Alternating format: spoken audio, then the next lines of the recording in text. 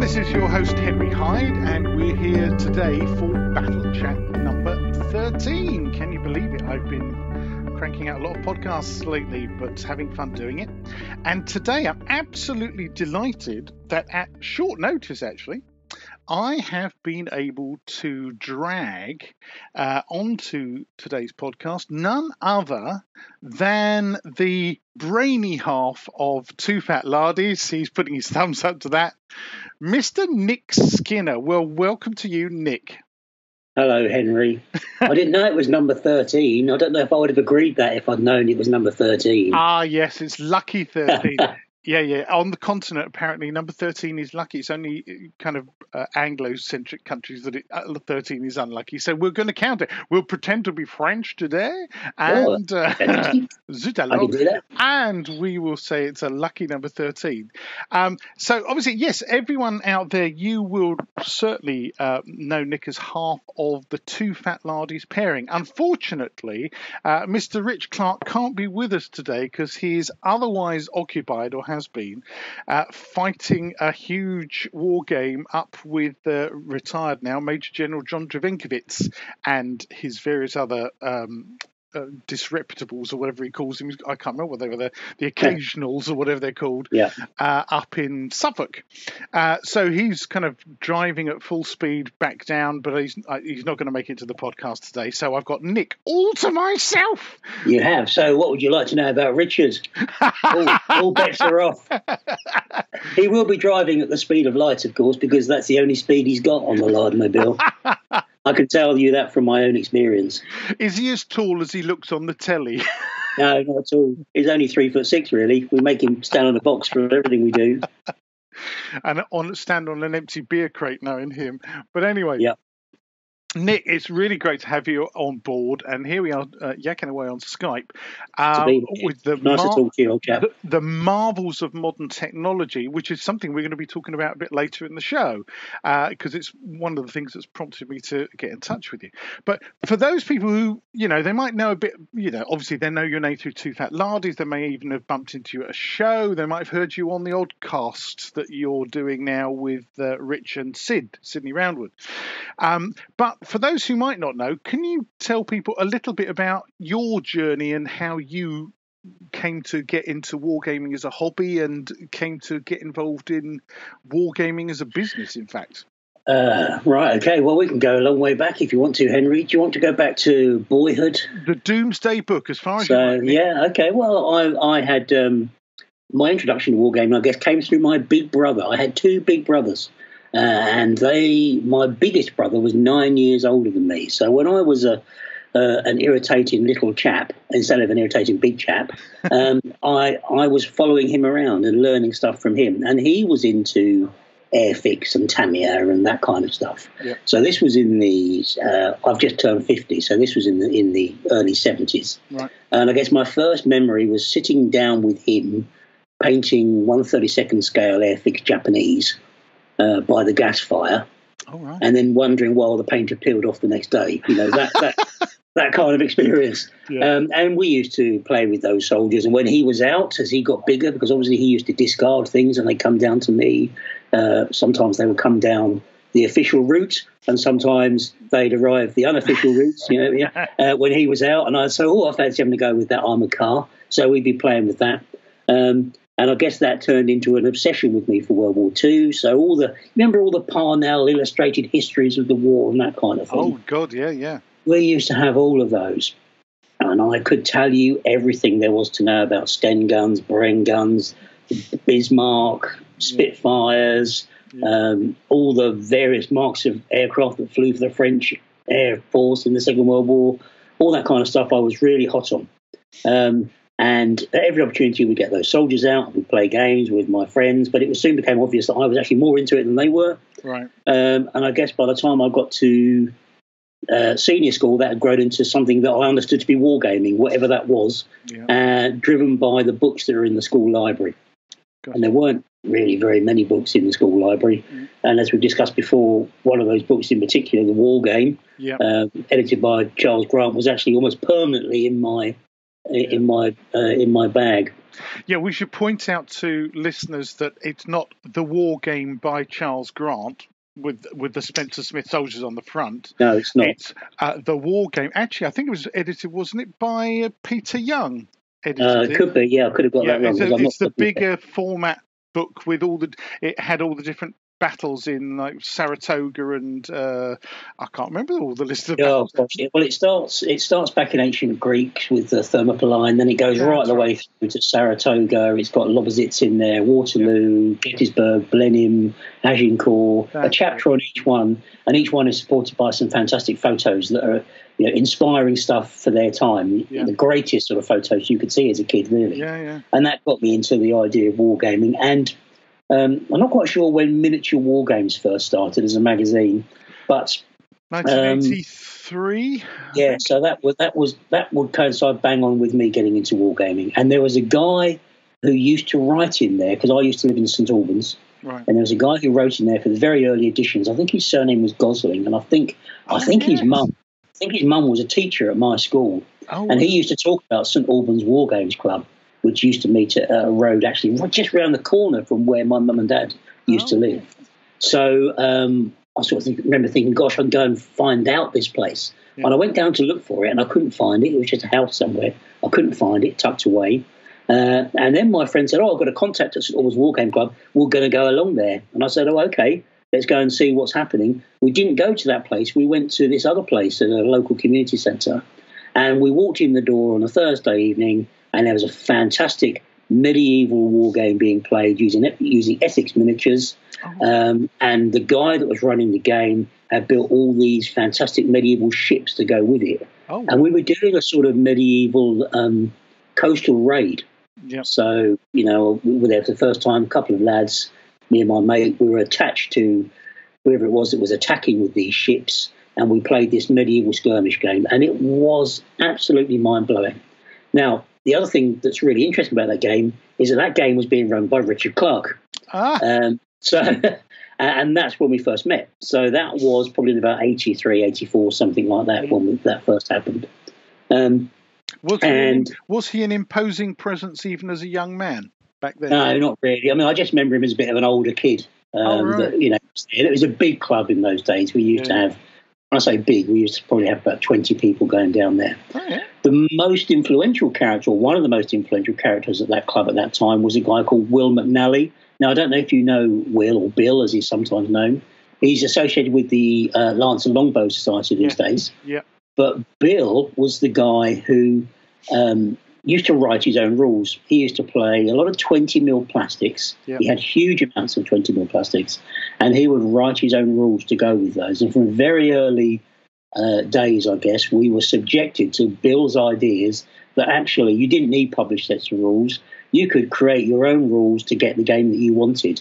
And that was great, because I was playing around with the Bruce Quarry Napoleonics and that sort of thing, and looking at what was going on with WRG, and I was thinking, my God, I don't know if I really want to tackle something like this. But Bill gave us the authority to say, you know what, if you understand a game and you want to play it, then how you do that is up to you. And I guess when I look back on it, that was something that enabled us to turn our ideas into war games products, in years to come. But those early days were great fun games. I just remember going to the local shop in St Albans, where there was a little guy who used to run a shop called Cavaliers, and I think he only used to open it on Saturday mornings and in his lunchtime from work.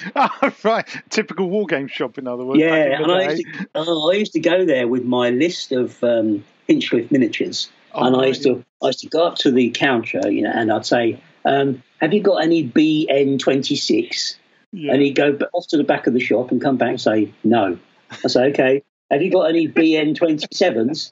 And he'd go back to the and he'd be being stuck behind me in the queue must have been the worst place to be, because I'd go down there with my pocket money and buy my Hinchcliffes over the counter. Fantastic. And I remember my Christmases were great, because I could trade my paper round money, cash that into my mum and say, "Mum, send a cheque off to the Hinchcliffe Miniatures." And I used to get these lovely boxes of toys arriving.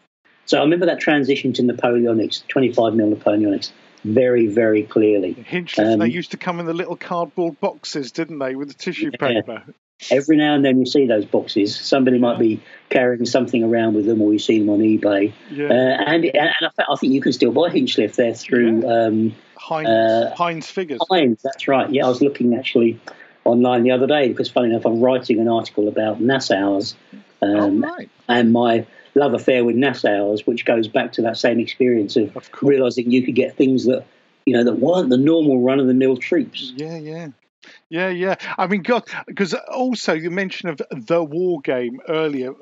Peter Gilder. In fact, I shall stand up. The listeners can't see this, but you can see this, and I'm very impressed. I can flaunt it. I see. My old school shelf is right there.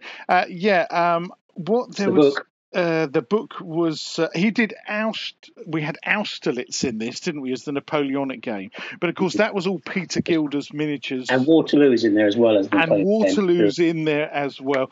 But the Nassaus, I agree, things like the Nassaus and Brunswickers I'd never heard of until I saw them appearing on Peter Gilder's War Games tables in those fabulous photographs that, let's be honest, appeared in all the magazines, from miniature military modelling, Battle for War Gamers, miniature war games when Duncan McFarlane was running it, and then the early days of War Games Illustrated, until sadly, of course, we lost Peter Gilder.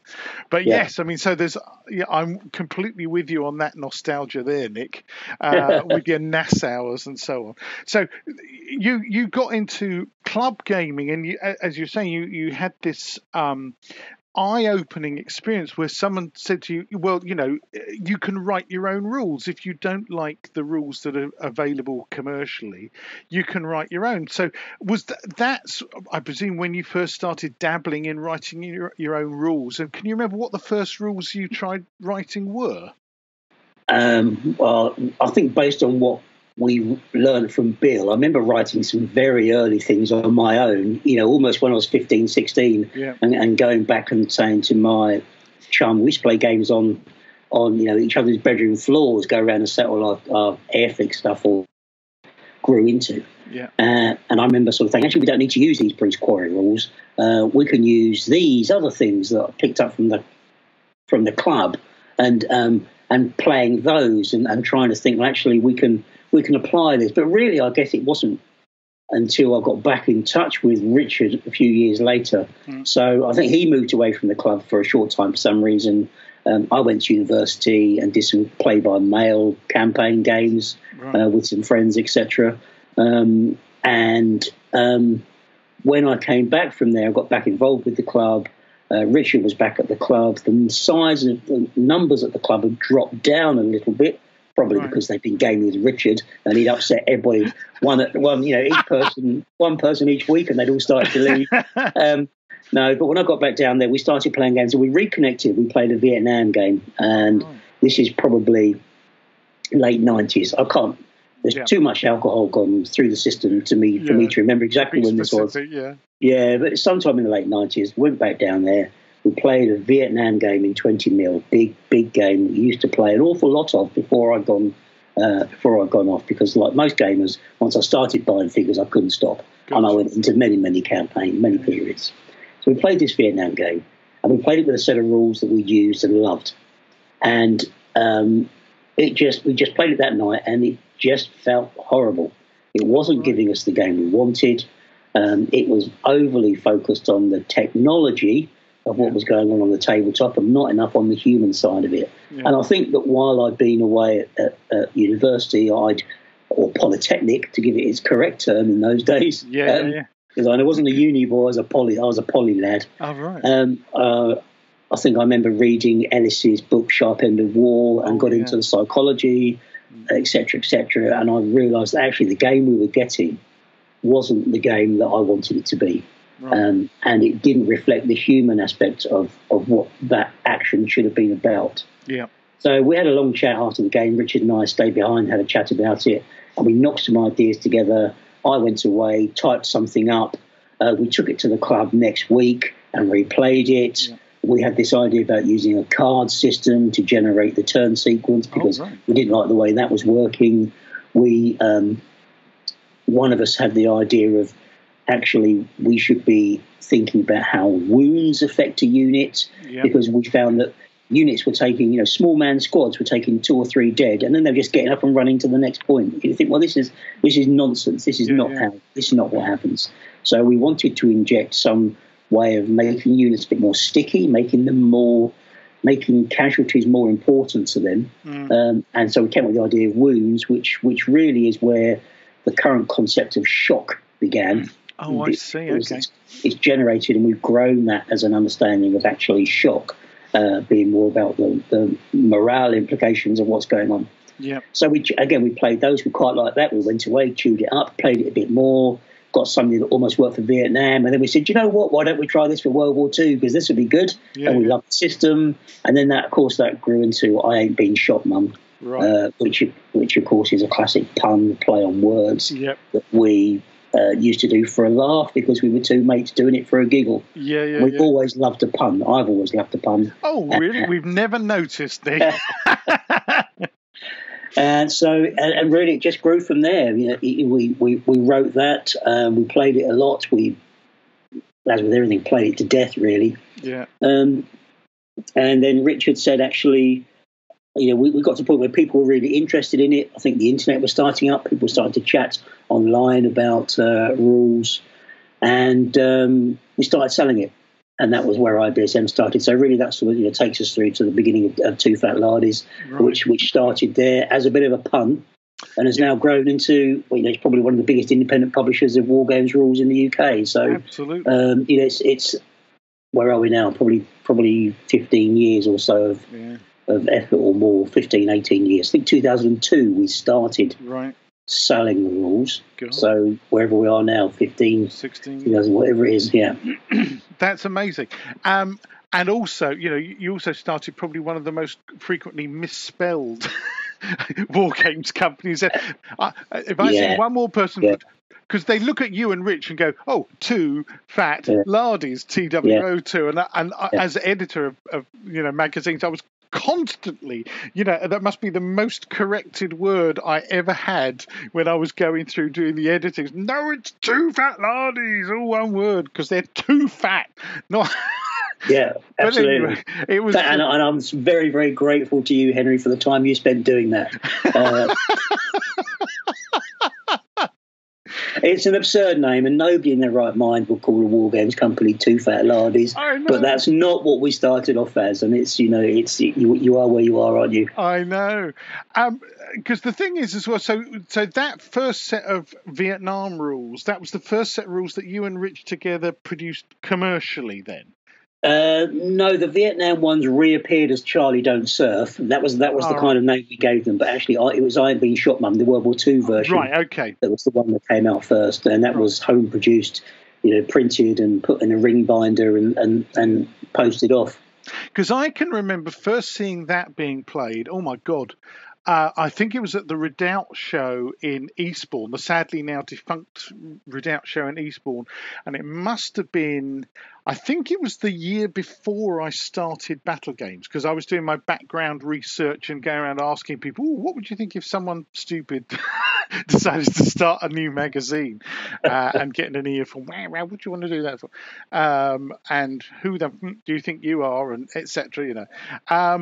But yes, there was. I tell you, I think it was one of the South End War Games clubs that was putting it on at the Redoubt show in Eastbourne, and they had this lovely terrain. Because I can remember thinking, being really curious. What are those rules they're playing? I've never seen those before. They look completely unlike anything that I'd seen before. And the other difference was the guys playing the game were laughing. Right? How dare they? Right? Which is one very of those, cheap of it. I think that's one of those lovely things that you guys actually do introduce to the hobby, or have introduced to the hobby, is that you've got this kind of seriousness about your history, but it's also, guys, it's a game. You're here to have a laugh with your mates, aren't you? And a drink afterwards, or perhaps. Yeah, that's absolutely central to the whole aspect of TooFatLardies. Being a lardy has become to mean something, and part of it is around you know what, we're here to enjoy ourselves. We want to have a great game. Yeah. And we can do that, and it can be historically relevant. You know, we can really be plausible from a historical perspective. But we can also have a good laugh at doing that. And that laugh can come through silly names, or it can come through fun events or silly, side events that can happen in the game. Yeah. Doesn't matter. As long as we're enjoying ourselves, we're going to play it again and come back and be with each other, because gaming is a social activity. Absolutely. And I think there's also that thing that if you're coming from, if you say, let's put this firmly in inverted commas, a more conventional wargaming background, and you're confronted by something like, say, Chain of Command, they're all sharp practice. Let's say there are unexpected events. I mean, there are things that you don't find in other forms of war game. There are these unexpected events and happenings, whether it's a tea break or whether your just inability to command all the troops that you feel ought to be at your disposal in a single phase or move, that I think a lot of people find startling in one way or another. And they'll find it startling either in, oh, that's funny, I wasn't expecting that, or they'll really hate it. And I think in our early days, certainly that's exactly what we experienced. Some people loved it and some people hated it, and I think that's changed over time, however. Yeah, I mean, but I would say certainly a lot of people see your rule sets as probably kind of Marmite in one sense or another, don't they? That they're either, oh my God, yes, this is different and I love it, or oh my God, this is different and I really don't approve of this sort of thing. No more of this sort of thing. And that's obviously something that you guys have consciously introduced into your rule sets, in a sense, because you want to reproduce friction. This is the word that Rich, very Clausewitzian in his in his use of friction, and so how deliberate, how conscious a decision has that been for you? And at what stage was it? At that very early stage with I Ain't Been Shot, Mum, that you were very conscious that the friction is a major component of your games?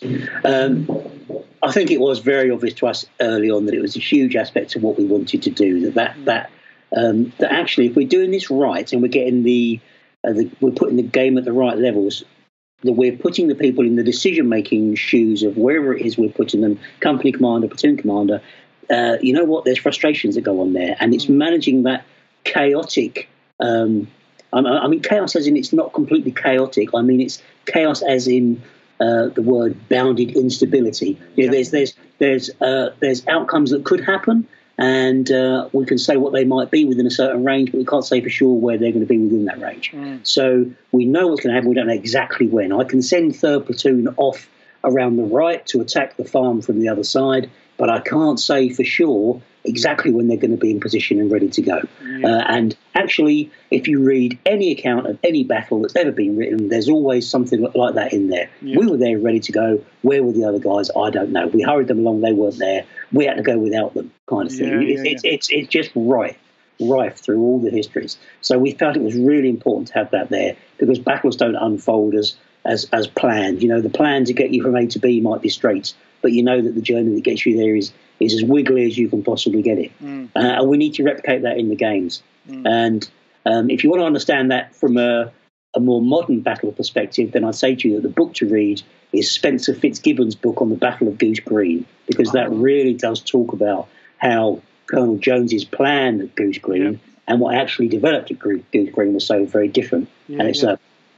very, very interesting study of friction in terms of the modern battlefield. So I would say, I can see you're scribbling, Henry. Yeah, because are you writing down a shopping list, or are you saying that that's a good book? I'm saying it's a good book. I'll make a note of it for the show notes for the lovely listeners. Very good book. Now that's fascinating, because also then when it actually you get down into the granularity of your rule set and the actual mechanisms that you use to convey this sense of friction and chaos. Obviously, the standard thing used throughout games, war games since the beginning has been dice, simple six-sided dice of one kind or another. Also, how have you kind of compound that by the use of card-driven factors as well? So I was interested to hear from you first of all, At what stage did you decide to kind of introduce those kind of mechanisms rather than just tables that people would have to kind of, you roll your d6, oh yes, there's plus this, minus that, plus this, minus that, and then you go and look at a WRG style, shall we say, or Bruce Corey. So then you compare it to a table, oh yes, unit retreats 2 inches or whatever it happens to be. But instead of having that, you decided to have these should we say ludic entities? There's a good one for you. Ludic entities. Good Lord. I'm sure I can get tablets for my ludic entities. I think you are a ludic entity. Whether it's dice or a pack of playing cards of one kind or another, and feeding on from that, the interesting decision you made was basically still, even though they're different from in their use from in a normal war game, they're still D6. You haven't decided to go, oh right, well we're going to use D10s or D20s or percentage dice or whatever it happens to be. So what kind of thinking have you done around those actual, the things, the lumps, the cards that you use to reproduce those mechanisms? I think we were lucky in as much as we hit on the concept of cards and on the concept of abstracting some of the detail from the action at an early stage. So I'll go back to that Vietnam set that we first worked on. We introduced cards to give a sequence of play because we just liked the way that let the game flow. So I guess I would say in some way we chanced upon that. Right. As a way of using it, but actually I think since then that was the initial encounter, and now I think we're much smarter at thinking about how we use those. With the concept of abstracting some of those details. So, for instance, in IBSM, when you shoot at something, it's either a great shot, an okay shot, or a poor shot, and that really was driven by conversations we had. Again, tying back to some of the seminal reading we did around the experience of being under fire. If I'm here and you're across the road and you're shooting at me with a machine gun, I don't really much care which machine gun it is to some degree. The fact is that you're shooting at me and I don't like it. And so I can get overly obsessed with the rate of fire of that machine gun. Or I can just say that I'm under a lot of fire. And actually, if you read the accounts, if you want your games to be narrative in the way that they develop, and that's a really important thing for me. Actually, I want to be able to think about how I would write my game, what would be the story of my game. And what I'd say is I was pinned down across the road by a lot of fire. I wouldn't say, the guy gave me 16 rounds from a Browning automatic rifle and 3 rounds from a Colt 45, and then he threw a grenade 22.6 meters and it went off there. That's not what it feels like to be in that. So I don't need to worry about that detail. We did the same thing with. So I think war games generally wargamers tend to be detail focused people. We get drawn into the detail because it's really attractive to us. It's one of the reasons why Napoleonic naval wargamers really like to know exactly what sails they've got set on their ships. Well, actually, I don't really care what sail setting is. It's what the ship's doing that's more important. If I'm driving a tank, I don't tell you I'm in first gear, then I'm going into second gear, then I'm into third gear. I don't need to do that in the game, so why do I need to tell you about sail settings? So that same kind of obsession with detail, I think, doesn't always help when you're trying to have a game that's got flow to it and that's got enjoyment to it and gives you that sense of story. The thing about dice is that 2d6 gives you a really good spread of distribution of results, and most games you can work into that bell curve that goes with 2d6.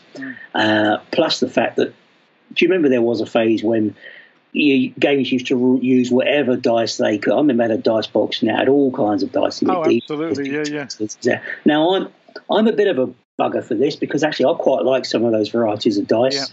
So in Bag the Hun, for instance, if you play Bag the Hun, your aircraft has a basic move speed and that will be adjusted by a D4. So they'll give you a slight variation on that. So you can say roughly where you're going to be, but you can't say precisely.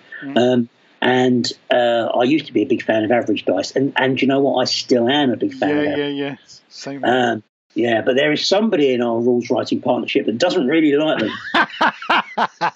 I wonder who that might be. Yeah, I wonder who that might be. So I think there's still room for average dice, and I think really, as gamers, 2d6 or a handful of dice is a nice feeling to have, isn't it? And there's something good about rolling them. My dear old dad always used to say, whenever I came back or was doing something with Wargaming, he'd say, "So, did you roll a double six to win then?" Yeah. And in some ways, you know, games need to stand up to that and realise that is part of gaming. So 2d6 for me works really well. I'm not sure if I've answered your question there, though, Henry. Well, yeah, I think you've gone quite a tower question. I'm not sure if I missed any. Well, I'll sort of extend it in just a sec, but I do think you make a good point there, and I think it's something that a lot of rules designers make that point. You know, Rick Priestley, another guy, where at the end of the day, what people are used to from when they were a kid was getting a game in a box, whether it's Monopoly or Ludo or anything, and there's a couple of 2d6 in there, and you learn that rolling a double one is bad and rolling a double six is good, and so somehow it's part of the culture. On the other hand, interestingly, I visited John Treadaway a couple of times, currently editor of Miniature Wargames, big sci-fi and fantasy gamer, and he's introduced me to some really interesting kind of sci-fi rules where the power of an individual type of, starfighter or star battleship thing, in space, is partly reflected by the type of die it rolls when it comes to, say, inflict damage. So your little fighter might only roll a D4 or a D6, but that big cruiser over there is going to be rolling a D10 or even a D20. Yeah. So that it's a really that's interesting. Yeah, a quick way of showing that little fighter can't inflict nearly as much damage unless it's incredibly lucky and does something amazing as that great big battle cruiser.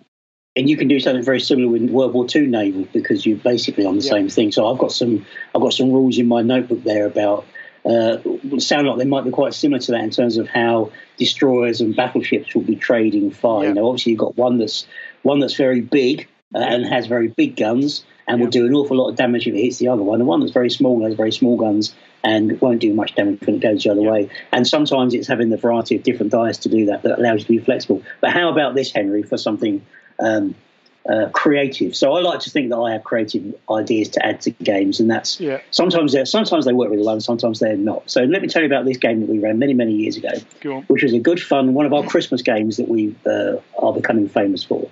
And it was a Wild West game with individual characters, and your character would want to do things. So you'd want to go into the saloon and push the doors open and walk in like John Wayne and leap over the bar. Yeah. We would say, okay, let's see if you can do that. And one of the things we did was we had I guess these days you call it a dice bag, but in those days it was just a pot. And in that pot was folded up bits of paper.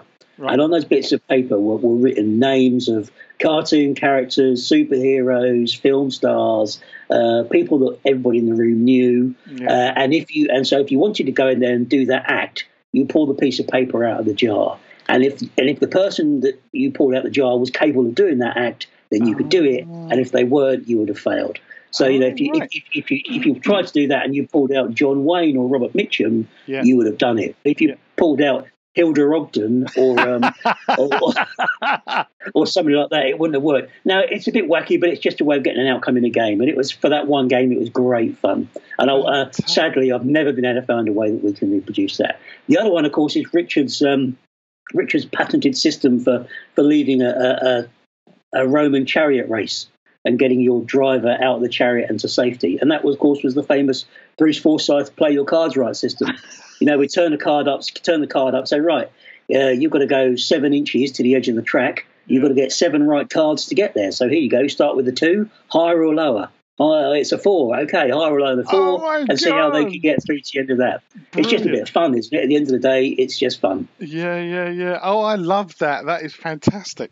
That kind of ties in nicely because I think a lot of people, obviously, a lot of the time, Rich is primarily seen as the face of TooFatLardies, probably just because he's noisier. Yeah. Right.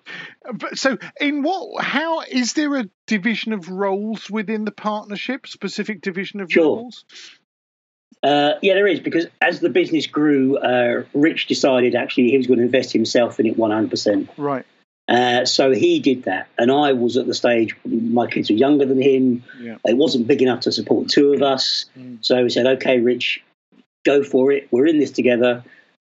You take it forward." And he has actually grown TooFatLardies through his own effort. I mean, let me tell you that But gaming with Richard is fantastically exciting and hugely frustrating at once, because he's got, as you know, he's got loads of energy about something. But the downside of that is that, you know, we can play a game, you can sit there and I can say, oh, I'm going to go away now and I'm going to buy some of this, and you go away and buy it, and next week you meet up and he's already bought it, painted it. You know, not only has he done one of them, he's done 50 of them. He's got a phenomenal work rate, which is great for driving new things. Plus the fact that he wants to make sure that everything we produce is good quality.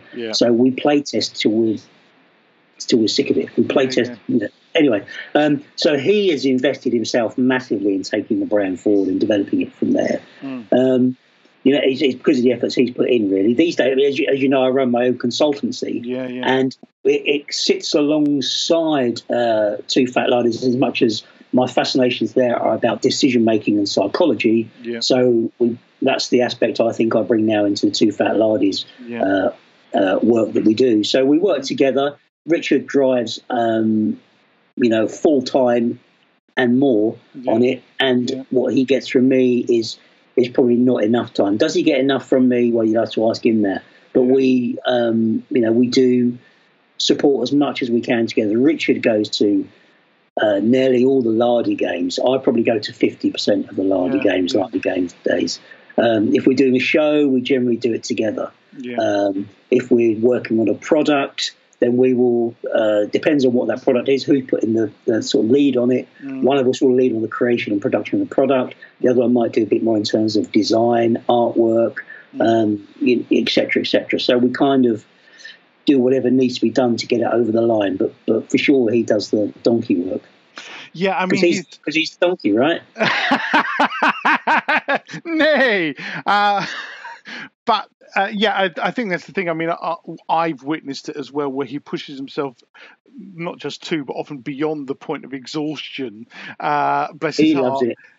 He absolutely loves it. And, you know, things like, it's always memorable. You know, we're going to be talking about social media shortly, but, you know, when the whole of Twitter is abuzz because you guys are out in Antwerp or whatever at Crisis, and, you know, the pictures are coming back, and it's just evident how much passion you guys put into it. And obviously that's partly because you are the business is you. It's not like you're employees of a big corporation who are just being paid to be there.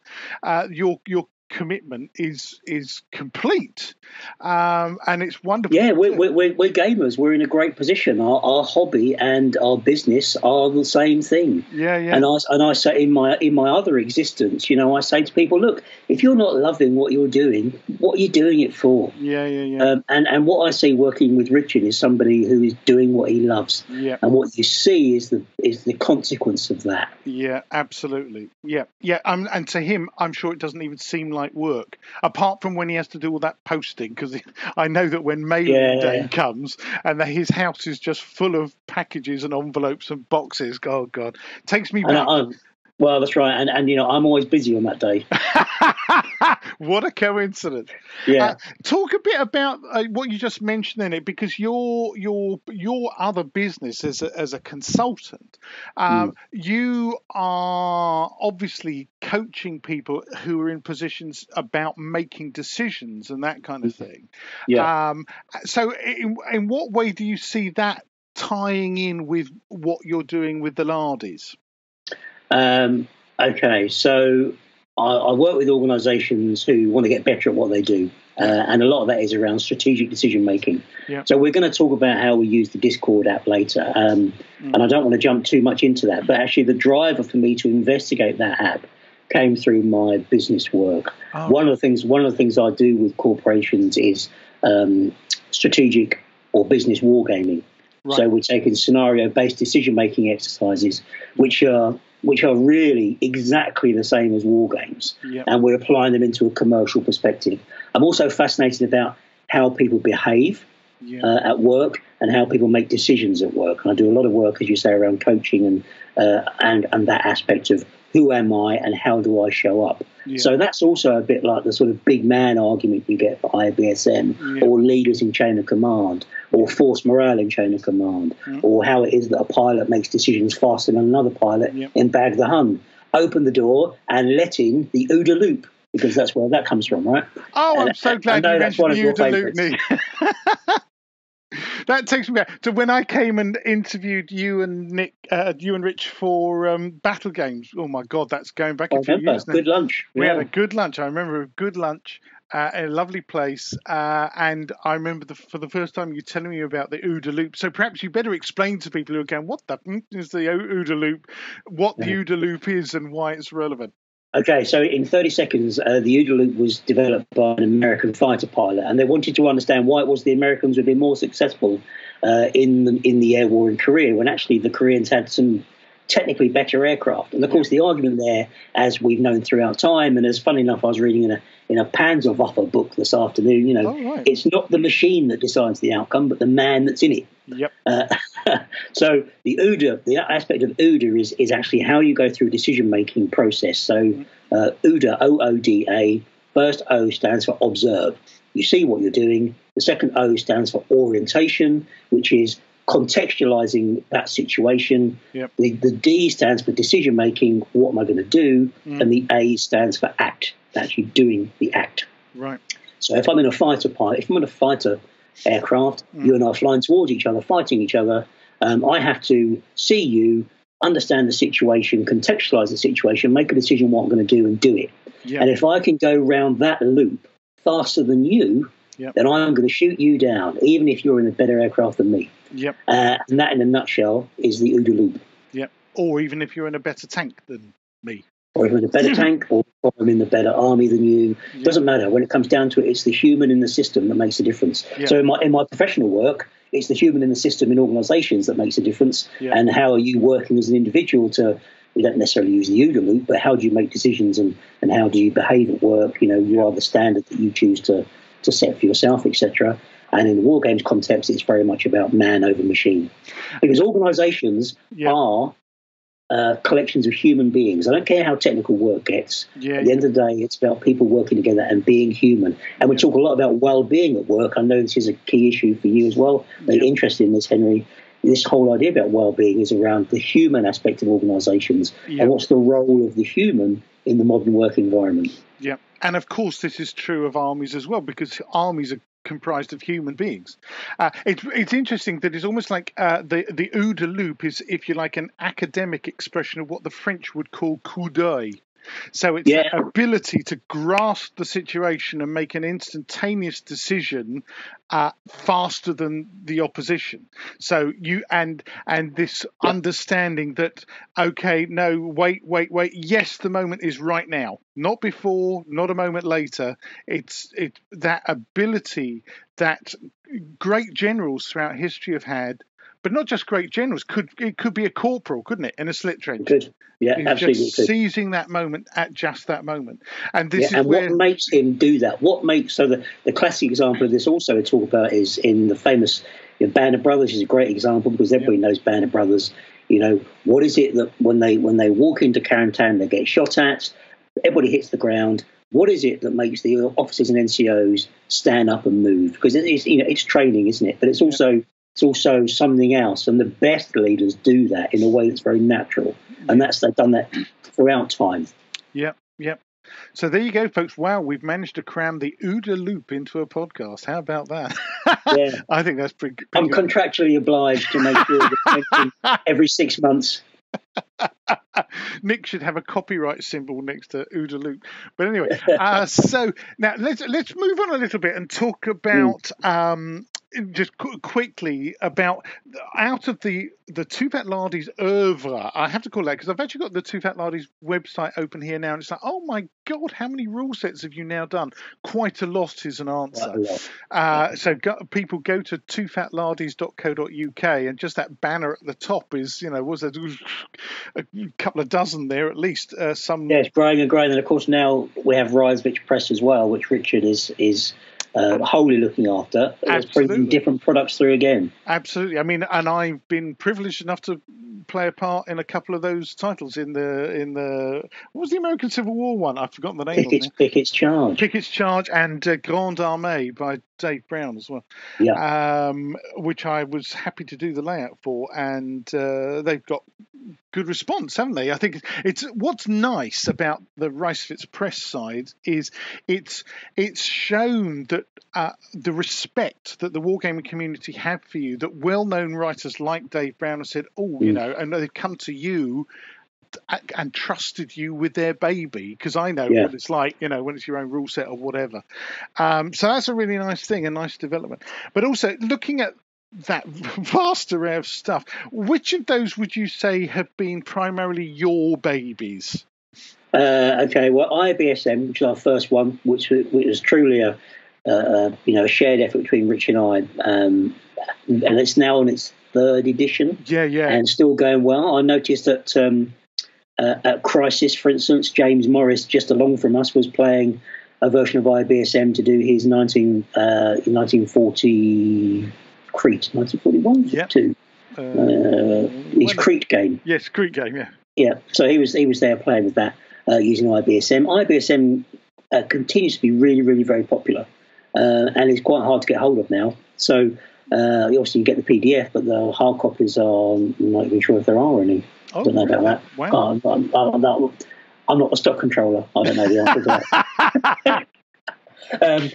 But so IBSM was definitely ours. Kiss Me Hardy, you'll be familiar with. Kiss Me Hardy was entirely mine, and that was produced to initially to satisfy our local club, to make people play Napoleon naval games that wouldn't play it. Oh, right. And because it was just all the rules we were using previously were horrendously technical. So we just took all that out. I took all of that out, took all the difficult things about sail setting out the rules, and produced Kiss Me Hardy. And when we started selling I Ain't Been Shot, Mum, we said, well, okay, why don't we let's push these out there as well and see what happens with these. So we put Kiss Me Hardy out. Kiss Me Hardy is still a very popular rule set for Napoleon naval gamers, and there's lots of pressure for me to do Kiss Me Hardy 2. Oh, right. And I do have stuff on Kiss Me Hardy 2, but I'm not going to make any commitment to what it's going to look like and when. Right. At the moment, in my head, Kiss Me Hardy 2 is very different to Kiss Me Hardy 1. Oh, so, okay. There's lots of differences that need to be worked through on that. So it wouldn't just be like a few amendments and tweaks to the first version, it'd be a rewrite, effectively. Yeah, and that, of course, is always a scary thing to do because people like what they've already got. So if you give them something totally different, you're taking a big risk. But anyway, so Kiss Me Hardy 2 is out there in some shape or form. That's entirely mine. Bag the Hun is entirely mine. Right. And that's various different versions of Bag the Hun, Bag the MiG. Algae, of course, was the First World War spin-off. Yeah. And Bag the Hun's had a bit of a resurgence this year. I mean, the Meeples guys did a product review of it in the summer, and it's been out 10 years. So it's great that they do that, and I know that the core of people that are playing it and enjoying it. I still love playing it. As with all our rules, we never get to play the back catalogue often enough because we're working on whatever we're developing now. Of course. Bag the Hun is entirely mine. If the Lord Spares Us, which is our First World War in the Middle East sets of rules, which are brigade level games for 15, 10 mil or 6 mil figures. Yep. That again was entirely mine. And actually, that's the photo of the Turkish artillery. That you very kindly donated for my WSS article. Thank you very much indeed, sir. You're more than welcome. So that's mine.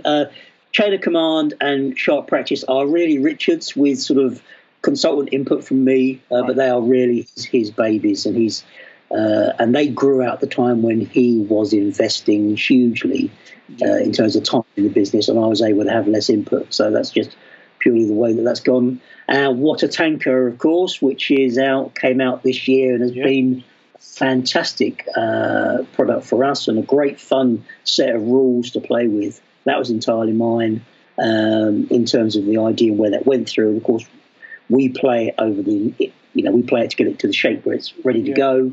Yeah. But that's entirely from my concept. So there's enough of my catalogue in there for it to, for me to still go to the Christmas dues.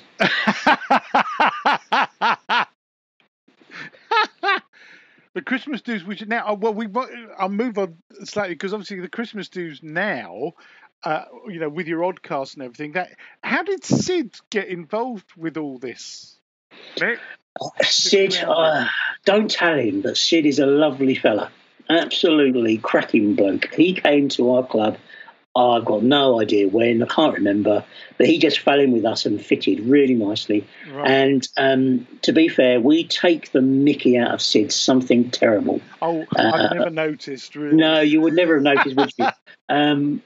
But he's such a great bloke to be with. He is a phenomenally talented, creative painter, wargamer as well. And so he brings a really different aspect to what we do, which is normally wild and wacky and covered in flowers and you know, what would Rubens say about this particular battlefield, Sid? And he'd give you that interesting perspective on it. But he's got some great ideas, and he challenges on a different level. He's very aesthetic about actually how the game looks and feels, right. And he's very good at giving us some thoughts on that. Yeah. So yeah, he's a top bloke.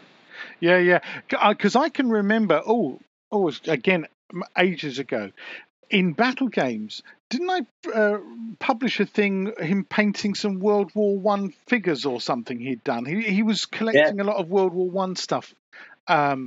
It's obviously quite a few years ago now. How time flies. Well, the Mud and the Blood. Sydney had him put into Mud and the Blood. Right. And he did a lot of World War One stuff for that. And he's a very talented terrain maker. Yeah. And he made these beautiful, beautiful trench boards that did the round of the shows for a couple of years. Yeah. Absolutely stunningly beautiful. Yeah. And of course, the great irony is that we took these beautiful World War One trench boards to Crisis. And the year we took the most beautiful game imaginable was the only year we didn't win a trophy. And Sid had put all this effort into the terrain, and he really, really deserved to get something. And he said he wasn't disappointed, but you could see in his eye there was oh no, we didn't get anything. He will blame himself for that. But actually, we just had a jolly good laugh. And I think the next year we won a game, which was a winter war game where the terrain was a bedsheet. So that just rubs salt into his wounds, of course. I know. Well, it has to be said, certainly in Crisis, you guys just keep coming home with the bacon. It's unbelievable. It's like, why not just put your names permanently on the damn trophy, to be honest? But no, I don't think that's going to be the case for forever. Oh, I think we've been very lucky to get where we got with that. We have a great time at Crisis. Yeah, a noticeably great time. But it's really nice that you've kind of, Sid's got involved doing the Oddcast podcast with you guys. And it's completely different from anything else that's out there. I mean, here's me kind of, I suppose with my Q&As as well, I'm getting close to sort of 20 podcasts I'll have done now, not counting any of the ones I did with Neil Shuck over the years, View from the Veranda and all the rest of it. And I know it's an interesting medium to explore, and because and this is where we can talk a bit about online presence and that kind of stuff, because podcasting has become a really interesting kind of addition to the online repertoire of both gamers and producers and the fans and all the rest of it. So you guys having your own Oddcast, but with him as the compare of the show, if you like, is a really interesting idea. So how did that actually sort of come about then? How did you come up with the idea of Sid being the circus ringmaster, as it were? Yeah, I really can't remember. I think the very first one we did was in a car when we went to Salute, and we just told our story of Salute, and I think Sid was in that. Yeah. And because he was very much part of our the TooFatLardies crowd, if you like, that works at shows. Yeah. It was just very obvious that Sid should be in there and do that. So he's well, as I say, we give him a hard time. He's a top guy. He's a top guy for putting up with it. For sure. But I can't remember how we got involved with Henry. Sorry, I can't remember. Oh, right, that's right. It's quite an interesting format, because there you are at Lardy Towers or whatever, and you're going past the library and through the main hall and all the rest of it. Yeah. It's kind of a show with a persona of its own. I think the thing that's different about the Oddcast is that you and I are talking now over the internet, and actually it's okay, isn't it? But it would be so much better if we were sitting next to each other. Yeah. And the Oddcast, of course, we're sitting next to each other, and there's all just the atmosphere of being together, which is fantastic. Yeah. Now I know that the compromise on that is the sound quality, which might not always be the best, and we're not technical gurus. Right. So we just record it, and actually Richard does the editing on the Oddcast. All right. And to it wouldn't be too much of a disservice to say that he's probably the least technically minded of any of us. You know, I think you may have seen on Twitter this week I put a post on there that today I'm mostly being Richard Clarke's personal IT support desk, and that's the way it goes. At the moment, of course, we're working on the our annual publication, the specials that have become an annual. Yeah. So we're working quite closely on exchanging files and doing images, etc., etc. So yeah, we're not very technically minded, but the Oddcast just gives us a chance to share our enjoyment for what we're doing, really, and people seem to like listening to it. They obviously can't find anything better to do, but people like to listen and paint and listen in the car. And there's so much crap in the wide world at the moment. Who wouldn't want to switch off and listen to something else for a couple of hours? Absolutely. God, if people... Or 3.5 hours in your case, Henry. In my case, yeah, God, if people put up with my 3.5 hours, they put up with anything. But, yeah, God takes me away. But anyway, interesting point about Rich, because you say he's sort of a bit of a technophobe, but on the other hand, I admire Rich because he's keen to try and grasp the latest technology and software and that kind of thing. Because I remember giving him some coaching on Adobe Illustrator and InDesign and Photoshop and stuff. Yeah. You know, when he was I can't remember, it was a few years ago now, he was in the midst of wanting to do, I think it might have been at the start of the Rice Fist Press stuff. And you know, I was able to kind of make him understand that he completely misconstrued how certain things worked in Illustrator or whatever. But he was keen. And then once he's got the knowledge, he's off. You know, that's it. Thank you very much, Henry. That's great. And whoosh, he's off, and suddenly he's produced the thing. You think, my God, you know, if all the students I've taught over the years, because I've done some, you know, software teaching and stuff over the years, if all my students have been that enthusiastic with it, fantastic. But I think also that's one of those instances where he finds it easier to grasp something because he knows he's going to use it right there and then. Yeah, absolutely. I mean, he won't mind me saying it, but he is a control freak. You know, he's got to be. He needs to be doing it himself because then he knows he can get it done the way he wants it to be done. And so he will want to learn it and do it himself. And that's great. I don't know how he does it all, but I'm glad he does because I don't have to do it. Yeah.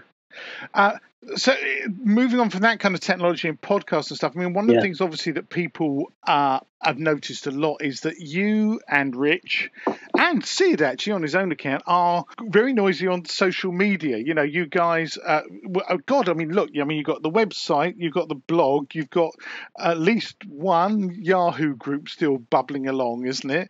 And online chat rooms, and you've got Twitter, and you're on Facebook as well, I imagine. I don't check in there very much. Obviously, because obviously I'm aware of this because I wouldn't have been able to start Battle Games at all were it not for the emergence of chat rooms, social media, that kind of stuff to make the world aware that I had anything to bring to market at all. And I kind of recognize that you guys have gone through a similar journey where effectively the growth of social media, having a good sustained online presence has basically created a marketplace for you that might not have been available were you restricted to the old traditional methods. Sure, and without doubt TooFatLardies wouldn't have grown the way that it has if the internet hadn't have grown alongside at a similar rate. We can contact and game with people from across the world. You know, look at the people playing Lardy games literally all over the world now. And that wouldn't have been possible without the internet. So the social media is a huge part of being a gamer, actually. I don't think it's really, you can sort of separate out TooFatLardies to some way because whether it's TooFatLardies or whether it's just Nick Skinner as a wargamer, you know, it's social media with the emphasis on the social. Wargaming is a fairly lonely hobby sometimes. This gives you a chance to share stories and what other people are doing and have a bit of a laugh with people online. And it's just a great way to connect with people that are playing our games. A massive part of LARD has always been the LARD community. It's actually, you know, we want to be involved. We want to play the games. We want to be seeing what's happening out there and how people are using our rules. You know, we're probably the most contactable set of rule lawyers on the planet. Yeah. I would imagine, and it's great to see, because it's just fun to be part of a community that's buzzing. Yeah. And at the moment, that's certainly what it's at. And Twitter is growing. All of our rules have Facebook pages. I was on the Water Tanker Facebook page today, posting a tabletop teaser. Really? For the community to see what would you do in this situation. Yeah. And that was great fun too. And it's impossible to monitor them all, however, because there are, as you say, there are so many. But there's such a body of people now that can, that will respond to rules queries. There's so many people that know the rules better than we do, probably. And they kind of self-manage the rules queries. But the ability to share great games and great looking games online is what social media really gives us. Plus, we can take the mickey out of Sid on social media as well as when he's in the room with us. Have you been taken by surprise at the extent of the kind of online tribe that has built up for you guys over the years? Because it's huge, isn't it? Yeah, it is huge, and it's grown very much in that word of mouth. We grew very much through word of mouth, and some people were very evangelical about what lard meant, and maybe they sort of picked it up and ran with it, and grew some ideas around them wherever they were. They may have been in the Midwest of America, or in Spain, or anywhere where there's this sort of pocket of lards as a sort of taken root. But I think for me it was going onto Facebook. So when I first went onto Facebook and looked at what war games groups are on there were lots of war games groups for TooFatLardies product. I didn't know anything about them. You sort of think, well, there's a Kiss Me Hardy Facebook, or I didn't know anything about that. Where did that come from? But you have to realise that it's not about you. It's about the rule set, and it's just about community of people coming together. So you apply to join a page that's been set up around your own product, which is I know, it's weird, isn't it? You ought to get automatic membership, surely. It's me, it's mine. I understand what that's like, this notion that the thing that you've produced has a life beyond you, outside of you. Because I know this from my, the book, the blooming Wargaming Compendium, where it will suddenly crop up somewhere, or someone will send me an email, or someone will come up to me at a show and say, "Oh God, I've got your book," and it's this. It's an entity of its own that's separate from you, and that people, particularly with my book, I found people can make, or with the magazine as it used to be, people can make assumptions about who you are as a person because of that thing you produced. And also people think that you have this photographic memory of what you wrote. Oh, that article you did, Henry, in 2007 in Battlegames. I disagree with it completely. Well, probably I do now as well, and I can't even remember what it was, kind of thing. Well, I can so associate with that, and I think that this year with the publication of Water Tanker, so Water Tanker was my sort of baby, if you like. And I know Richard talks about this quite a lot. It's that feeling that actually, you created something. This is your baby. You put it out there into the world, and people will buy it from you and take it and play with it. And you really want them to enjoy it and love it. But actually, some people don't enjoy it, and some people don't love it, and that's really quite frightening as well. To say this is, I put my whole self into this. You take it away and you do what you want with it. I hope you like it. If you don't like it, please be gentle with me. And I know that actually one of the things Richard says, and he said it on sort of social media or on podcasts, is it's actually the day a rule set goes live is often the most punishing, because the first thing you get is people saying to you what's not in it. You haven't done this or you haven't done that. And then you get over that, and then you get the hopefully what is the mass swell of appreciation that people enjoying what you like. But that first part can be quite painful. Oh, yeah. I mean, I can remember the first 1-star review I got for the Wargaming Compendium. I would have thought for the bulk alone, you bastards, it ought to get 2 stars, But yes, and you're... Maybe I should go back and edit that. Because perhaps you should. But yes, exactly what you mentioned there, where people say, but there's nothing about this in there. Well, and it's like Joe Piddington with Miniature Wargaming the movie that's just going out to the Kickstarter backers and released, and some people have given it 1-star reviews on Internet Movie Database simply because it doesn't contain stuff that it never set out to contain in the first place. It's one of those amazing things, and I think that people can be terribly harsh and react very severely to stuff with no thought about what that makes all the people involved over the years that it took to make, how it makes them feel, and it's the same with the rule writing.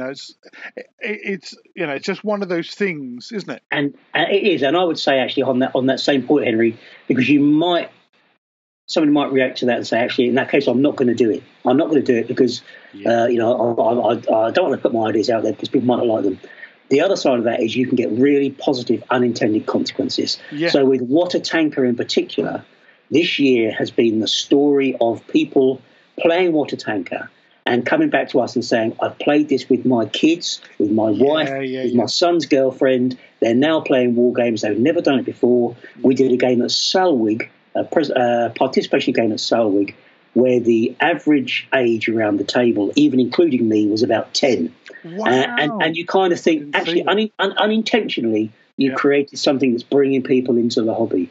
And that's sort of like, well, I hadn't thought about that when we released it. Just a bit of a fun rule set about people who had tanks could play with tanks. Yeah. And if I hadn't taken that leap and put that out there and said, you know what, let's do it, because it was a bit of a risk with Water Tanker because it was very different to what we put out before. Sure. And we weren't sure how people would take it. So we've had a really positive year on the back of that, and that take up by young people and new people to the hobby has been. Has really fired me, and actually it's really made me go into the new year with added energy. Yeah. Oh, it's fantastic. Because also, I mean, coming not full circle, but back slightly, where we're talking about the extent of the support that you've got for your products and stuff, and I've always thought of this, when I think about the Wargaming Compendium or the people who supported Battlegames through thick and thin, or the people who supported me when I was at Miniature Wargames with Battlegames, and all the rest of it. It's this sense that what you're building is a tribe. And of course, that's been really important to me. We talk about this now. For me being able to launch what I'm doing now, the Patreon thing. Yeah. Because after I, as I talked about in the long Q&A podcast I did for patrons last time out, I talked a lot about, the journey I've been through in the last couple of years since I quit the magazine. And then that was followed by, some family tragedy and all the rest of it that kind of turned my life upside down a bit.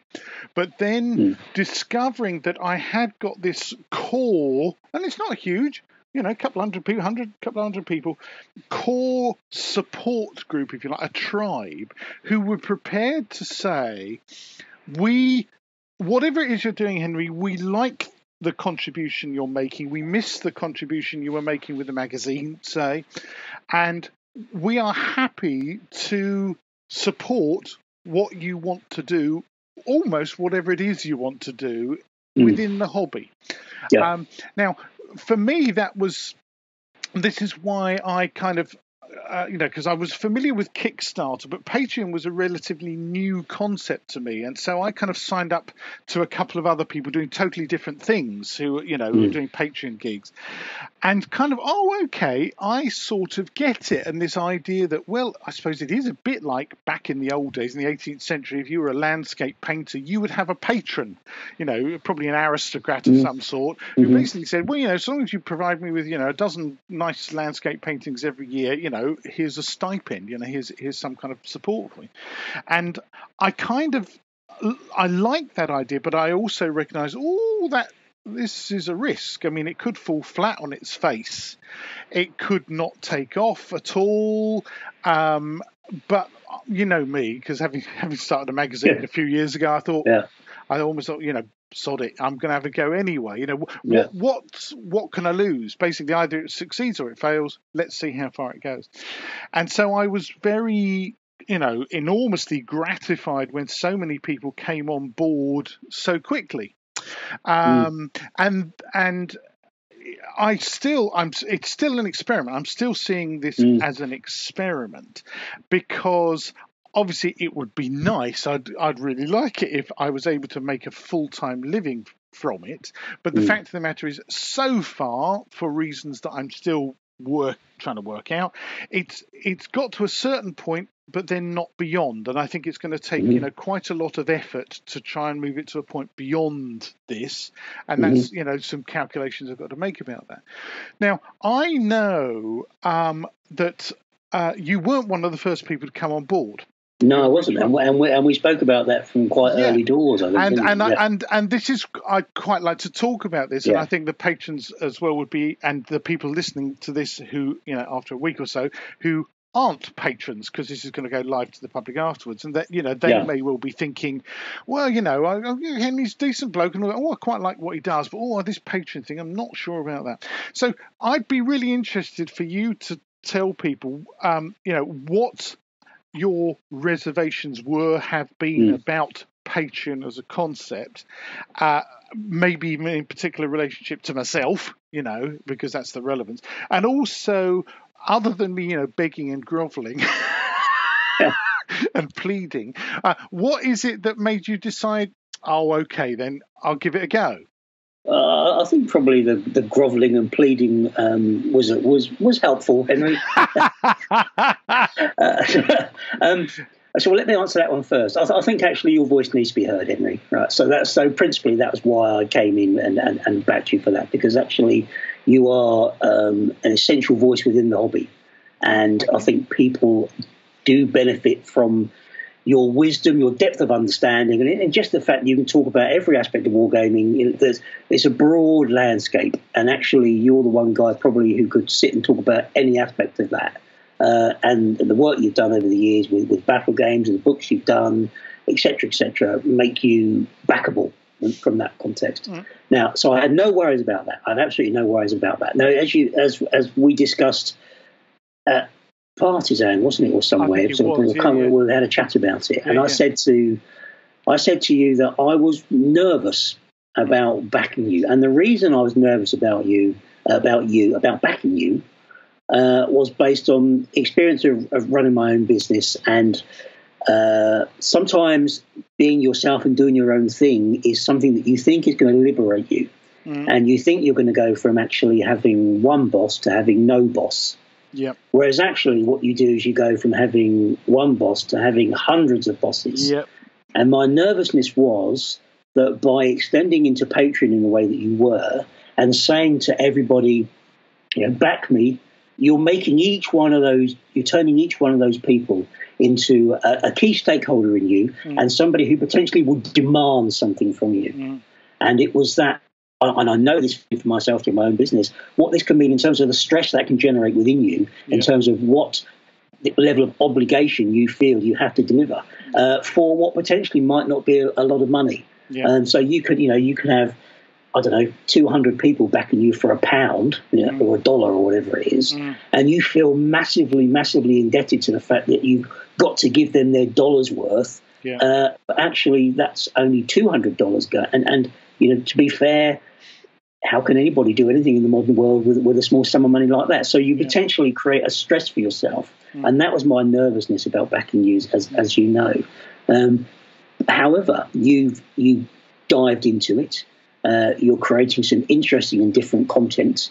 And I think I'm really interested to know how you're going to move it on. And I know you don't have the answer to that yet. But as a model of supporting what you do, it's I don't know, I get the sense that it's gaining traction. You say it's sort of slowed down a little bit. It's like in Castaway when he tries to get off of the island. He's got to get over that. He's got to get over the sort of reef, hasn't he, to get into the open seas. Yeah. Well, I mean, one of the things he's clicking to my Patreon site. One of the things when you start is you create goals. It's like in Kickstarter where you have your goals and your stretch goals and all the rest of it. And that's why right on the front page of the site, we are currently at, what have I called it, battalion level. And because what happened was, let's have a look. I mean, I set the first goal at $100 a month, second at $250 a month, and then the third at $500 a month, and then the next one's at $1,000 a month. And for each of those things, I said, well, for that amount, this is what I can afford to do. effectively, it's important to do that, isn't it? Oh, absolutely. And actually, that was one of the most useful things that Patreon have done, because it imposes some discipline on you not to overpromise in that regard. I mean, there's certain problems elsewhere, which I'll come on to in a sec. But certainly, I mean, first of all, I was gobsmacked because we went through the first, second, and third goals within a week of me starting. It was mind-blowing. You know, I'd sort of thought, well, okay, maybe in the first month I'll get to the first one and I'll just be doing a blog post or something. And then a couple of months later, the next one, I was just completely blown away, because in the space of basically January of this year, when I launched, it just went whoosh straight through the first 3 goals, which had kind of got me to this level. And the next level was at $1,000 a month, where I was saying, well, okay, if I'm getting $1,000 a month, I can do a bit more. You know, I can afford to do a bit more.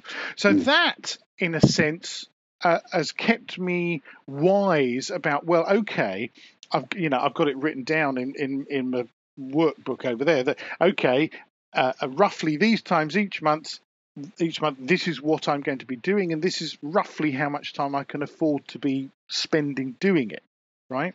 Yeah. What I didn't expect, foolishly, was I thought, lots of people will join at the $1 level and the $2.50 level, maybe some $5, maybe even a few $10 things.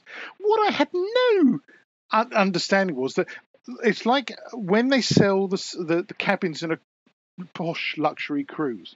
The cabins that sell first are the most expensive cabins, right? I know this because I used to work as a travel agent years ago. And so what happened was, actually, suddenly I had like 5 generals, 12 brigadiers, and so on and so forth. And it was filling up from the top down. And of course, then I looked at what I'd committed to produce for those top level people, which is basically, well, if you're a general, I'll have your children kind of thing. You know, but you know, I can see people leaving in their hundreds. I'm leaving in their hundreds now, but basically, yes, you know, I'll design personalized scenarios for you and this, and I thought glibly, I'll probably have, I know, half a dozen of those. Whereas instead, I've got a list of like 30 scenarios I've got to design for people, you know. So there is that kind of thing that I'm asking everyone, please be patient. I'm trying to catch up with that. You know what, Henry? I bet that most people don't, they don't really need a scenario. Half of those people. Well, they maybe not, but this is where my sense of honour and commitment does come in. You know, this is where. What I think, therefore, deciding what you're going to give them and setting those goals for yourself is so important. That was going back to my worry. And how many children is Henry going to have by some of these other characters in the industry? Too much on that.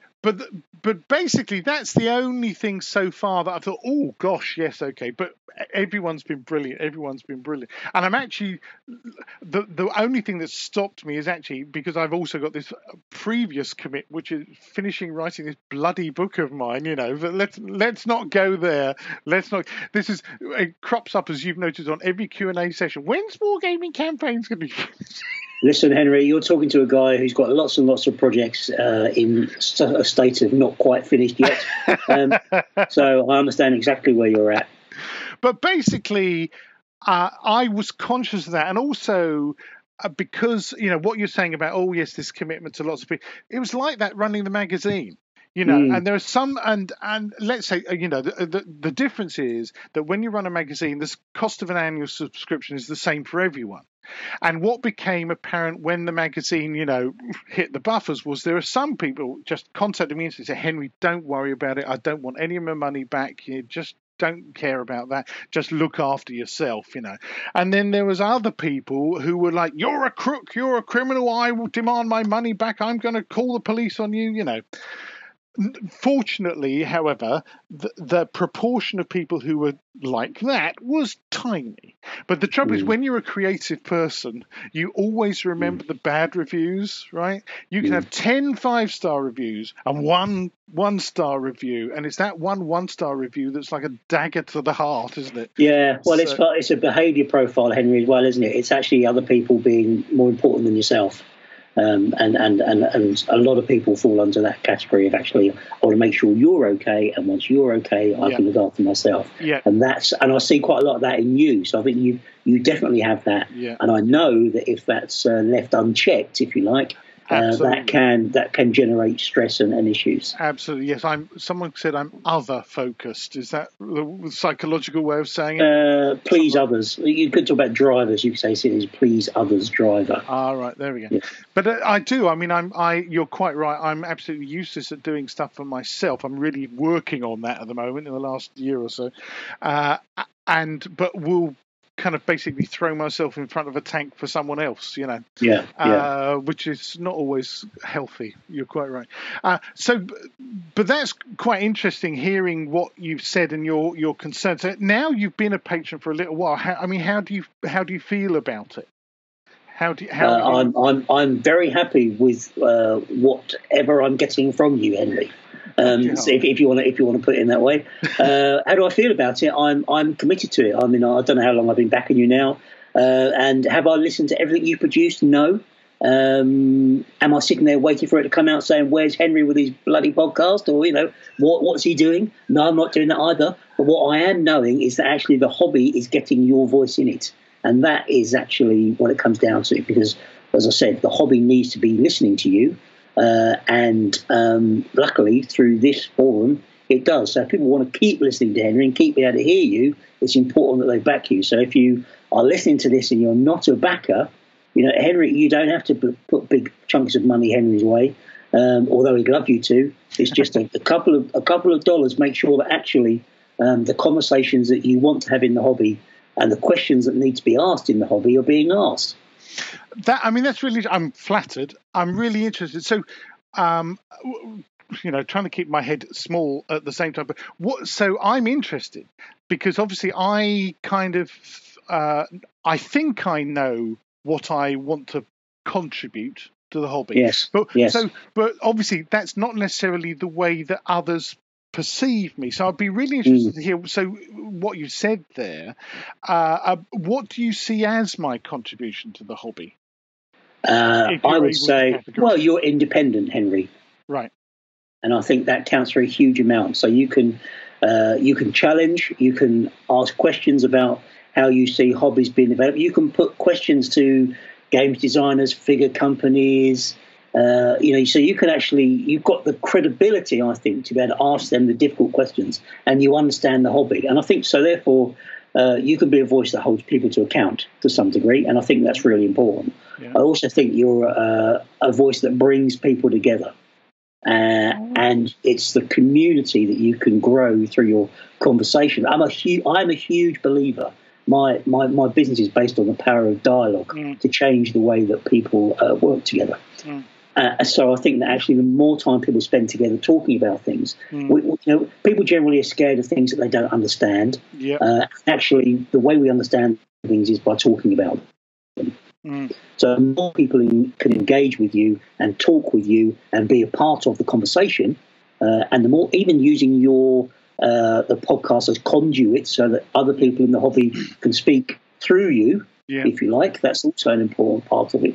I guess what I'm doing actually is talking to the hobby through you as well in this. I think that's a massively important thing.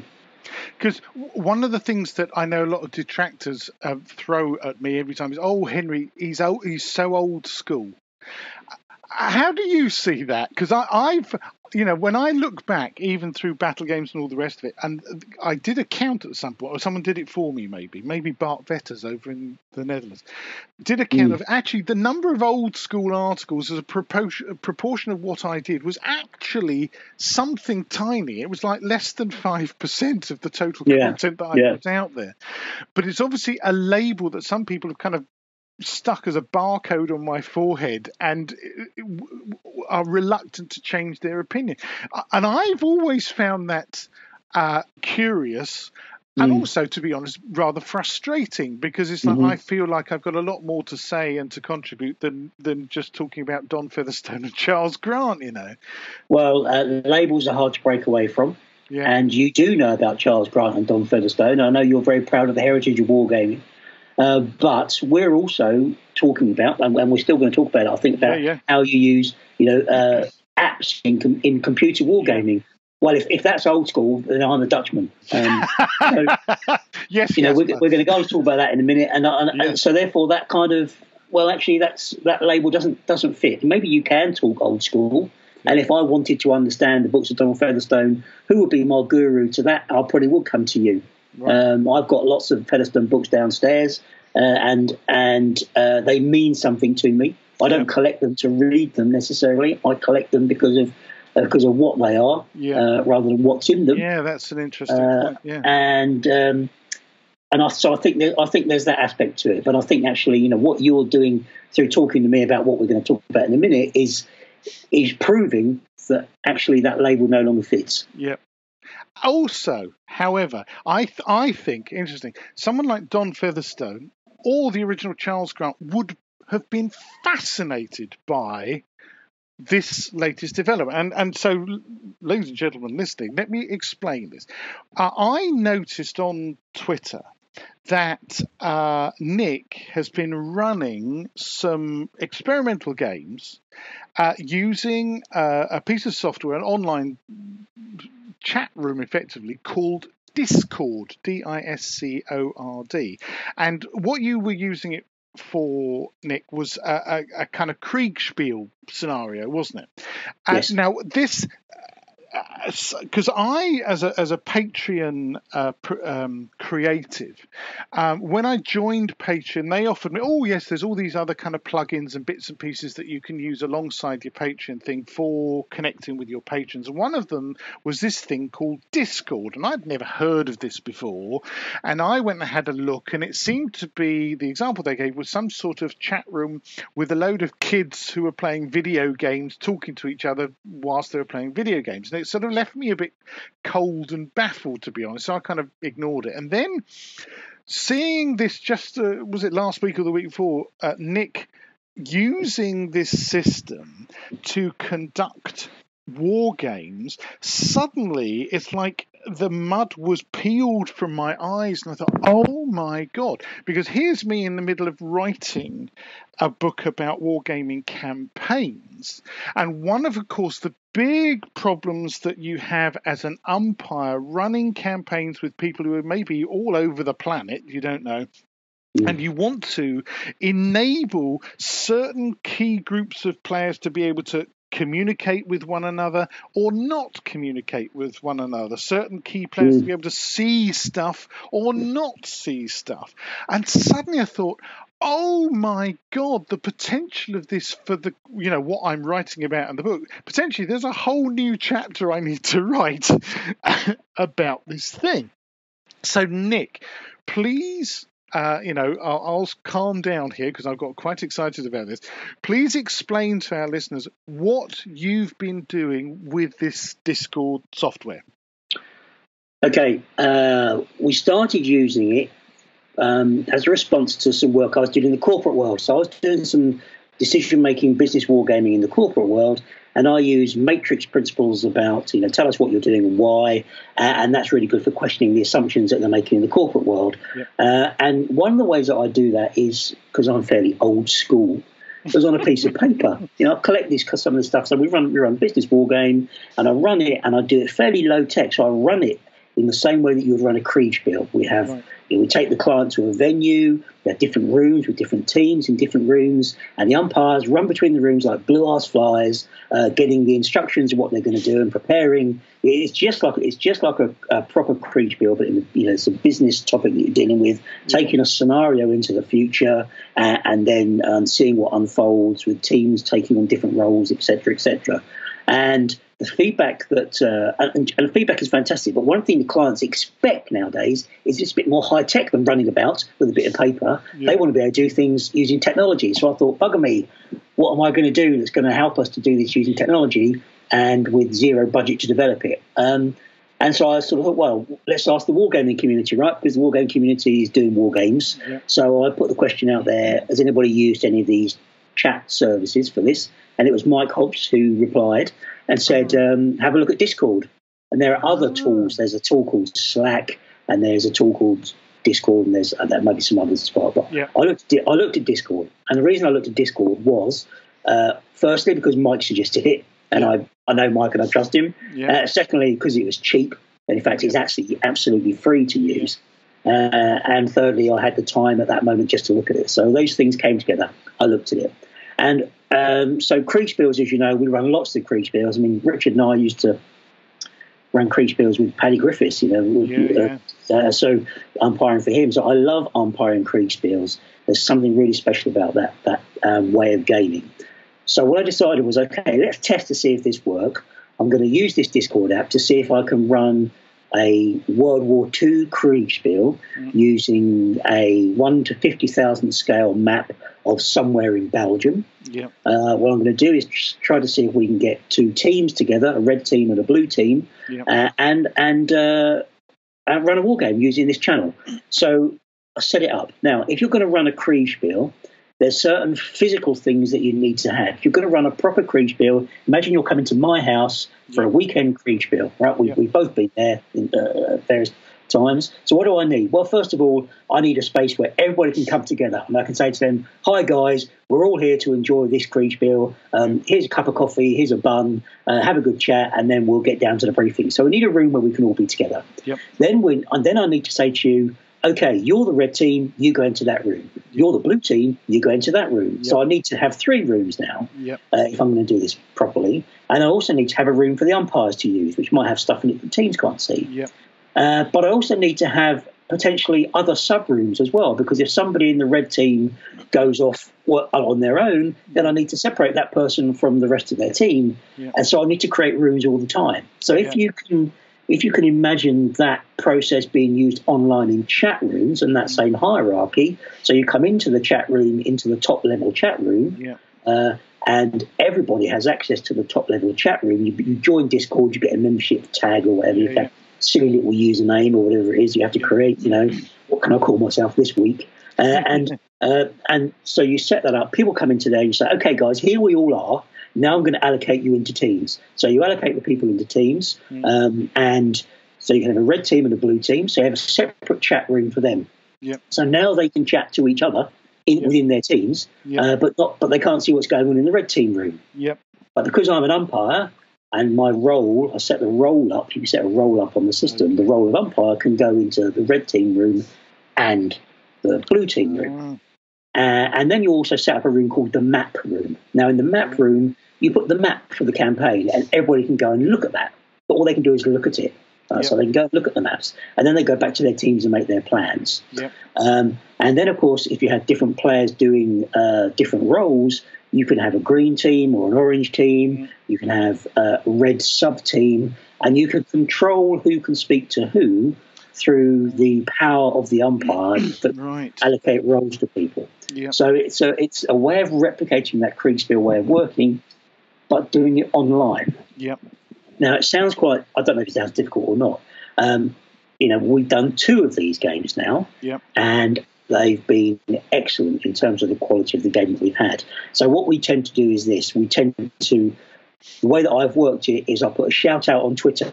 Say, okay, guys, I'm looking for some lab rats to play this game online, and some people came forward. One of them, Simon Tonkis, who I think is a chum of yours, is on there, and I'm guessing he's played Kriegspiel before because he's picked up the format very, very quickly, and it's all about planning. So we say to the teams, okay, you guys give me a red team, you guys give me a blue team. Here's the map, and here are your objectives. I'm going to leave you now to give you 4 or 5 days to plan what you're going to do. And they can plan on the app. Now, the way the app works is it's like a series of text messages. So I would write something, I think we should defend the bridge at 412116. And the next guy would say, I think we should not do that and do something else. And through that process of communicating by scrolling text message, the team can make decisions. I've learned a lot about the way we need to set up the team structures, by the way, since doing this process, which has been good. But and that generally is about clear roles and responsibilities, which is easily fixed. So what we've done is I've given them so normally I say to them, okay, here you go, you've got the get everybody in the chat room on a Friday, give them the weekend to plan, and I say, right, so make your plans, communicate your plans to me, to the umpires, and you can tag people. So if you want a question, you write at Lardy Nick. What time does it get dark? And I can give you that information because that will flash up on my, because I've got this app on my phone. So if I'm in John Lewis, or if I'm wherever I am in the pub or whatever, message comes up from the player, I can respond to it there and then. So if I don't have to be glued to my computer. Right. And they have that conversation. They confirm their plans over the weekend. And what we say is, make your plans. Make sure I've got your plans by sort of close of play on Sunday. And then at 1900 hours GMT, and that's important because we've got players internationally. At 1900 GMT, everybody's online, and we're going to play the Kriegspiel and unroll the scenario. I'll give you the feedback on your first set of actions, and then you respond to that, and off it will go. And of course, as you know, once you set a Kriegspiel off running, you don't quite know where it's going to go. You do know that some people are going to be very actively engaged, and other people aren't. But what you get is a growing storyline of a game which builds and builds and builds. And of course, Kriegspieling isn't about making it up as you go along. A lot of people think it is, but there's a set of procedures and practices that you follow as a Kriegspiel umpire. And we've designed some of those to suit World War II, because obviously Kriegspiel wasn't designed for World War II. So things like rates of movement and what space does a company take up, that kind of thing, we can work through. So you work through the game. People interact with the umpire by messages. I tell them what's happened, and they then make their decisions. The really interesting aspect of it, from my point of view, is as an umpire, you give the information to the person who's experiencing that situation, and you give that to them on their private channel, because everybody potentially has a private channel. So you say your division is badly beaten up or whatever, and they then relay that up into their team chat room. So the team chat, if you can imagine, becomes like the radio net of all the units that are in action. And the feedback from some of the guys that have been trying to be the CNC is that there's too much noise on the radio net because everybody's telling them everything that's happening. I'm being shot at from the woods. I'm being shot at from the woods. So, and the poor guys in command are trying to read all these messages as they go up his screen. Filter them, and also make decisions based on what he wants to do strategically. So I know that for the commanders is quite difficult. And do you know what? I personally love that. Because actually the ability to filter out the right information and communicate effectively is part of the learning that should be going on in the Kriegspiel. Absolutely. It's about marshalling resources and having clear communications. And watching, this is why umpiring Kriegspiels is so enjoyable, because you get to see this going on in both teams. And as you also know with Kriegspiels, you get two plans that come together, and what often happens is that you get to the point where there's going to be a conflict, an action is going to happen. And you can choose to either play that out, or you can just say, well, you know what, actually, the red team is there's no point in this. They're going to flatten them. So you can play that through at whatever pace you want to get to wherever you want to get to, and move the timeline forward using whatever bounds you need to make that happen. And it's been super, really, really, really knackering to run, because as an umpire, you are in all the rooms going backwards and forwards. Constantly. It's live timing. It's live timing. So we're live streaming it, and so we start at 7. We do it for about 3 hours, is what it's turned out to be. We've had a great game each time, and we're going to make some changes for next time round. And part of that is I'm going to be more controlling about what roles I give players. Right. So whereas in the past I've tended to say to them, you're the red team, work out for yourself who's in charge, who's going to command what. I'm actually going to say, we're going to give them the structure. You're the battalion commander, you're commanding A company, you're commanding B company, you're commanding C company. This is what you've got. So you're actually replicating the command net, which to be honest, I should have done from the start. I was just too polite in letting people do their own thing. Because they're coming together. They don't know each other, these guys, either. So some of them never met before. So they're sussing each other out online at the same time. Of course, But that's hindsight, and that's how these things kind of develop. But just from what you've described there, I can tell. Oh my God, I need to do this for my campaigns. This could transform. How about this then, Henry? Because we're planning another one. And I did say that I'd do it before Christmas, but I don't know if that's going to be possible or not. To get the guys together again, the lab rats together to do a campaign. Now, what I would suggest is that you join us for that, but you would join us as an observer. So you can Fantastic, yeah. You can just see what's going on and read what's happening and move between the rooms as you would if you're an observer in a normal Kriegspiel. How would that grab you? That sounds fantastic to me, mate. And it will get you an inclusion in the book. Of course. World fame at last. Yeah. Would that be the full frontal or just headshot? And there's one other important thing I need to say about it as well, because we're doing all this using text messages. There is an option in this system, and I've not been brave enough to turn it on for players yet, but there is an option to have voice channels. So when we ran the last one, Richard helped me do the umpiring, and we had a voice channel open. So he and I were in separate locations, but we could speak to each other. You can let teams do that. So the red team and the blue team could have a voice channel. Now, I haven't let them do that because I'm not sure yet about letting them go there for a Kriegspiel, because I like the fact that they're dealing with it as a rolling text.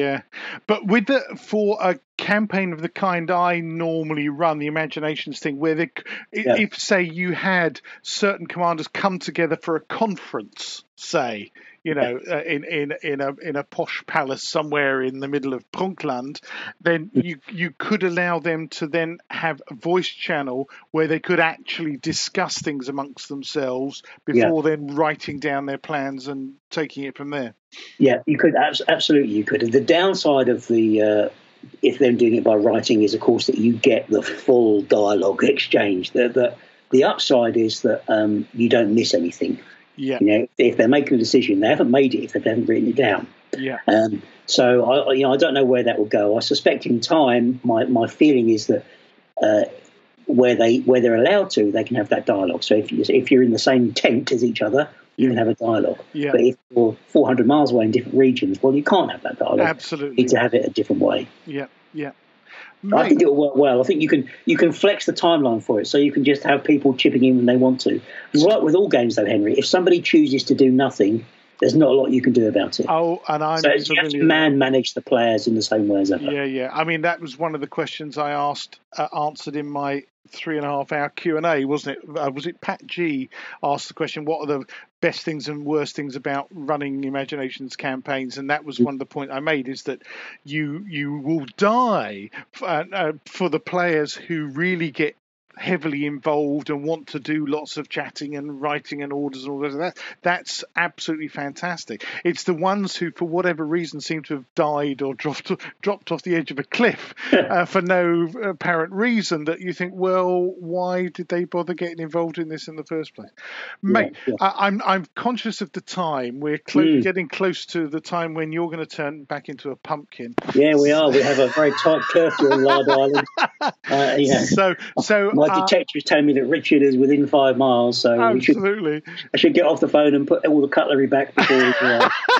But I mean, that has been incredibly helpful. Thank you so much, Nick. That's brilliant, and has really fired me up. And certainly, if I can come along and observe one of these things when they're happening, I would absolutely love that. That brilliant. I'm not sure yet how big a group it will handle either. We've done it with about 8 or 10 so far. Right. Don't know how big it could go. Yeah, I mean, this is the thing, because I've seen some of the kids playing video game. One of the examples they gave, I'm fairly certain there was about 20 or 30 of these kids yakking away, which would be mind-blowing as a thing to have to manage, of course. But anyway, so I would say we're kind of getting to the point of summing up now. Is there anything else you wanted to kind of mention before you head off, mate? Anything else you wanted to ask me? No, what are you doing for Christmas, Henry? Is this your last podcast for Christmas? Oh God, Christmas, bar humbug. I don't know is the answer to that. It might be the last podcast before Christmas. I might well do another blog post or something as a Christmas special for people. Goodness me. Yeah, that would be good. Yeah, Christmas in Beaver's, Christmas cards from Beaver's Foot in Prunkland or something of that kind. Yeah, more sausages. My son tells me that Marks and Spencer's are doing foot-long sausages in bacon this Christmas. Can you believe that? God, that's outrageous.